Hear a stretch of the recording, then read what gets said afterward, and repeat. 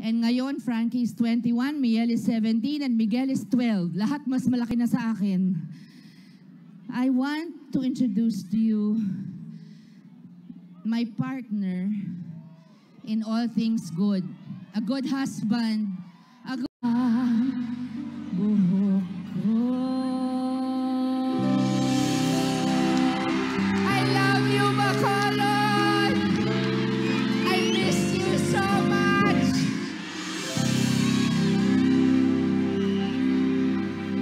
Alam nyo, lagi akong in love sa Bacolod mula pa noon. Pero mas mahal ko pa kayo ngayon. Aba, nakalagay, Toto Kiko, guwapo. Mas guwapo sa personal, ano? Okay. Anyway, eto na po. Let me introduce to you. Ha? Medley?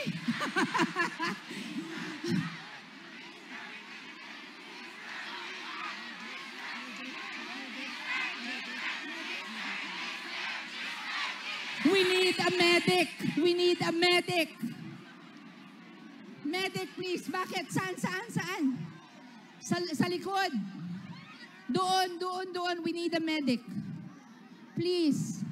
Naku. Are you okay?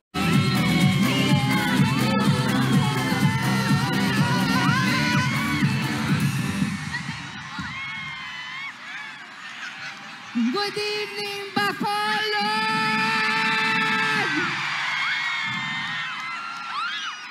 Luyag ko kayo sa Bacolod! Gihigugma ko kamong tanan! Dili na ako tambok, niwang na ako. Gamay na lang. How are you, Bacolod? Thank you sa inyong pagmamahal. I am so proud of you. Before I talk to you, gusto niyo ba kumanta ako? Will you sing with me? Okay, let's go for my Bacolod friends. Na-miss ko gid kayo. Mahal na mahal ko ang Bacolod. Lalo na ang pagkain dito. Pero I'm so proud of you. Ilan sa inyo ang first time boboto? I am so proud of you!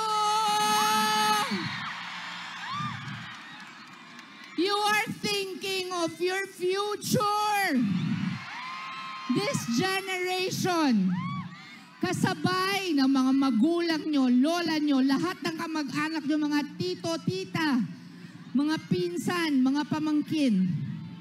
Do not give the Philippines away. Do not give your future away. This is your chance to make your voices heard. Do we want to bring decency back to the presidency? Do we want honest, incorruptible, and decent leaders? Panahon na, Pilipinas!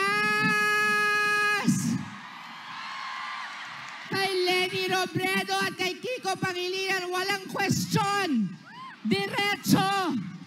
Gaganda ulit ang tingin at tataas ang respeto sa atin ng buong mundo.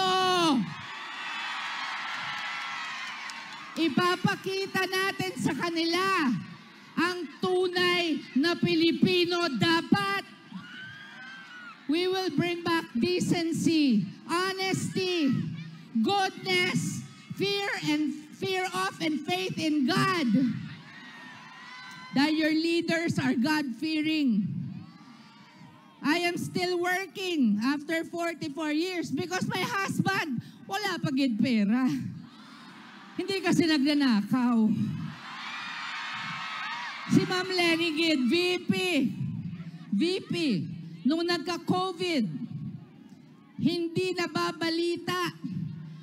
walang natatanggap na pera from the government. Pero, from the private sector, humihingi siya hanggang liblib na lugar pinuntahan niya para magbigay ng tulong nung nagkaroon ng pandemya. Kahit walang news, walang press release. That is my president.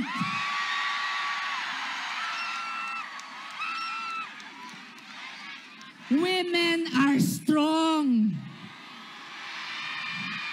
We are your mothers. We are your sisters.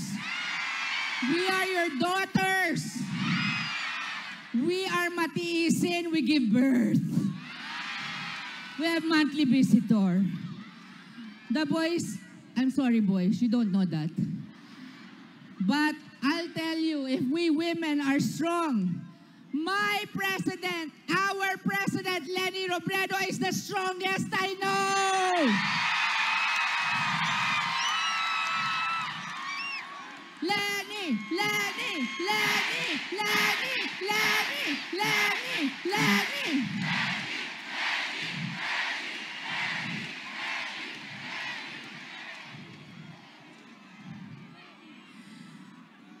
Ang asawa ko kasi nilang nanakaw, kaya yan, tiyan lang lumalaki.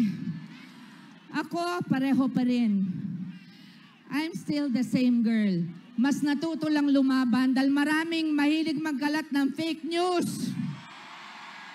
Wala na silang masira kay Ma'am Leni. Ang bago, kakampi na daw niyang NPA. Sabi ko, that's not true. Pero akalain mo kung totoo yun? Abay siya magiging kauna-unahang presidente na paniniwalaan ng NPA. Pati pati Abu Sayyaf, friends na natin, wala lang terrorist.